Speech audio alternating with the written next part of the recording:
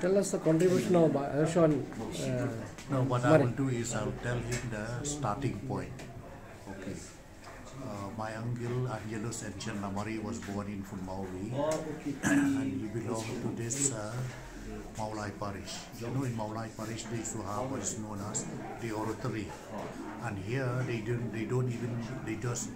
offer not only games but they also train in acting. Besides that, in this Maulai Maui, there were people who were very good actors, like the father of late Archbishop Bopule, popularly known as Bopule, and Babrep, and many others. These were his inspiration. And he lived also in a locality known as Dong Masa.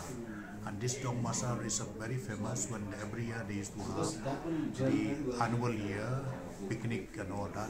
And here they used to have theater, singing and all that. So he was also a very good singer and not only acting. And besides that, whenever we meet as family, he will always make things very light for us. I mean, jovial and all that. He will make jokes out of anything. That is his capacity.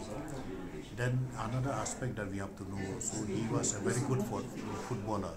He had played for Maulai, he also represented Shillong, and I remember as a boy I have witnessed in Garrison Ground when he played against East Bengal.